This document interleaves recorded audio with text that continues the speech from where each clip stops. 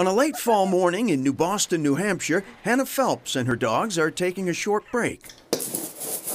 Then it's back inside and back to work.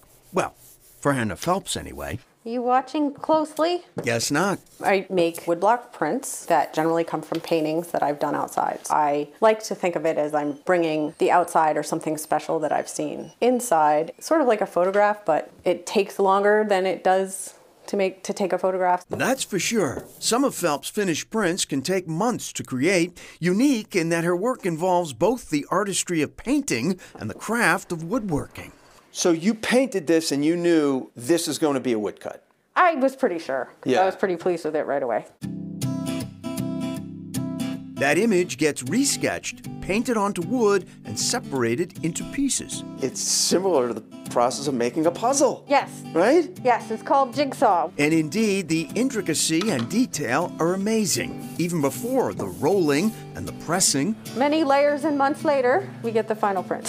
Phelps' artistic inspiration seems to be drawn equally from the water and the woods. I like being in the woods. I grew up in the woods. It changes all year round, but another thing that's really exciting about wintertime in New Boston, in the woods, is when those leaves that don't fall in the fall and they turn red and orange, and then the sun hits them and they glow red and orange, and then you have this purple shadow of the snow behind them. And whatever Phelps paints, from the woods to the water, her trusty companions are right alongside, except when they're in the water. They come with me when I'm painting outside. They don't always pay attention to what I'm doing. They have their own agenda. They go swimming and check back in and shake all over the artwork and stomp on my stuff. And now you know the story behind the name of Hannah Phelps' studio, Wet Dog Press.